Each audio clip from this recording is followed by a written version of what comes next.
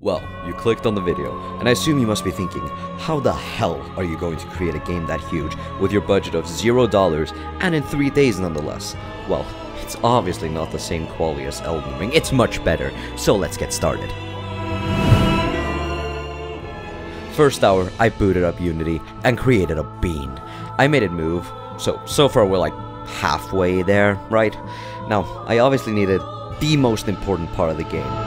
So, I kinda fell asleep, and now it's been 71.5 hours. But, luckily, I fell asleep on my keyboard while sitting on my mouse, and when I woke up, I finished the game. I mean, this happens all the time.